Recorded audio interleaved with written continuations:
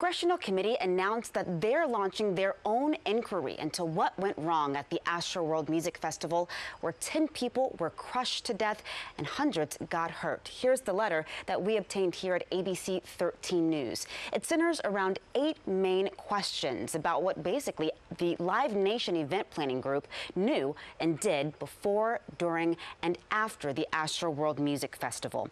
Congressman Al Green and Kevin Brady signed the bottom of this document as members of this committee.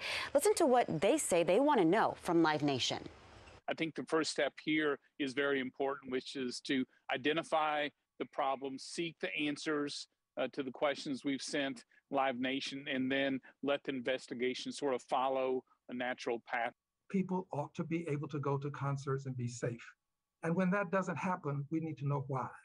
And we need to know why so that we can prevent this from happening in the future. That letter from their committee also raises issues that we have reported, like the inexperienced security and medical staff at NRG Park that night. Also, the problems with barricade setup that made it difficult for people to get out of that venue.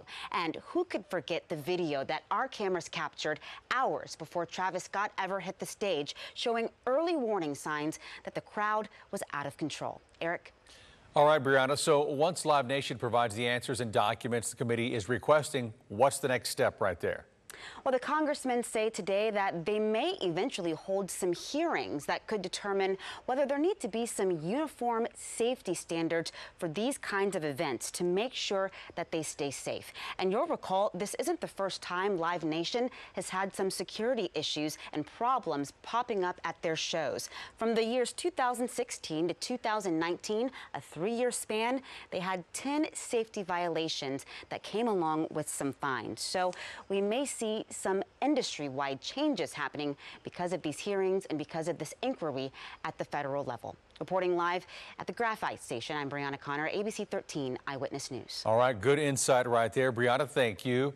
And our special on the Astroworld Aftermath takes a look at what happened and the young lives lost in the festival tragedy. You could watch the special anytime on the ABC 13 News app or wherever you stream ABC 13.